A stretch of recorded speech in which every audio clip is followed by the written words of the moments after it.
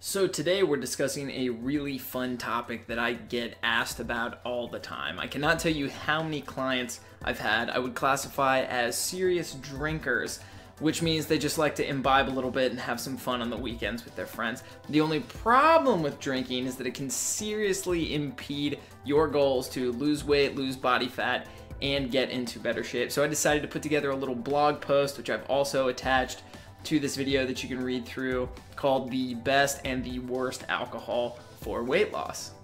So there's some basic rules of thumb here that you can go by if you're looking at drinking in a more conscientious way so that you can lose weight and lose body fat and minimize the amount of sugary or carby calories that you're taking in while drinking. So let's start by bringing you down a little bit by bashing the drinks that have probably been inhibiting your weight loss. The first that I hate to admit is the worst for losing weight are margaritas. I know, that's super sad. Most people love tequila, most people love margaritas, and the reality is there's just a ton of sugar in margaritas with all that mixer that they put into it. So not your best call when it comes to weight loss. Other things that you can put up there with margaritas are things like White Russians, which use, heavy cream in them, mudslides, bushwhackers, anything that's in a shake, smoothie, or milkshake form. Think about Fat Tuesdays. Those have a ton of sugar in those giant economy-sized blender machines, so those aren't going to be great for weight loss either.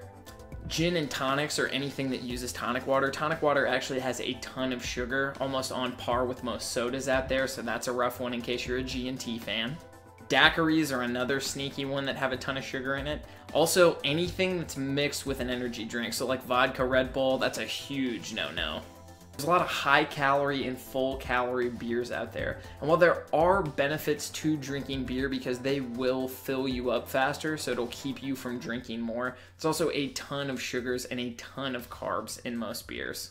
And then lastly, which are more in the bottom rungs of the bad for weight loss group, are going to be your sweet red wines and your sweet white wines.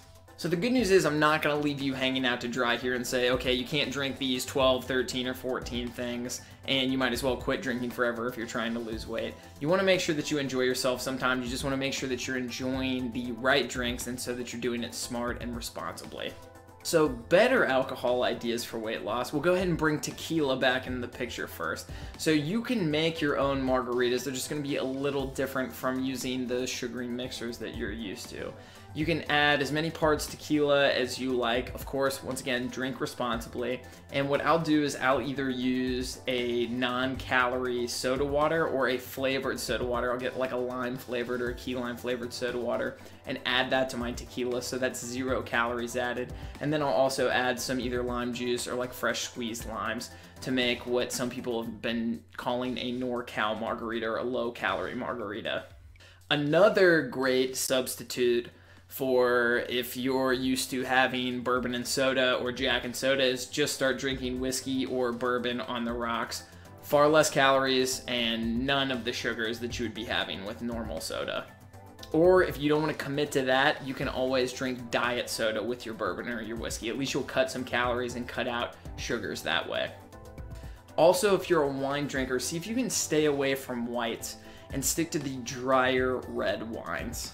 So as far as red wine goes, you want to stick to things like Chiantis, French Malbecs, some Bordeaux's, which are really dry. Cabernet Sauvignons are really good for the drier varieties. I know that those can get sweeter sometimes too. And then French Merlots and French Syrahs, which can tend to be a little bit more sugary, but at least then you have a list of red wines that you can go from, just depending on your palate and your own personal taste.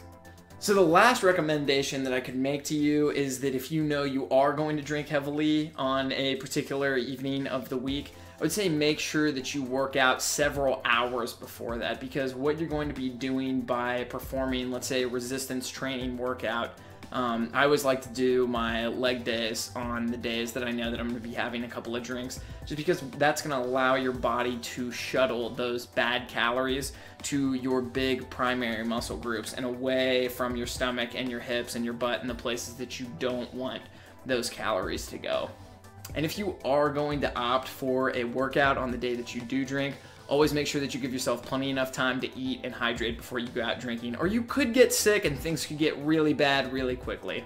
Otherwise, now you have a good list of some of the worst alcohol and the best alcohol for weight loss. Drink responsibly, and I'll see you soon.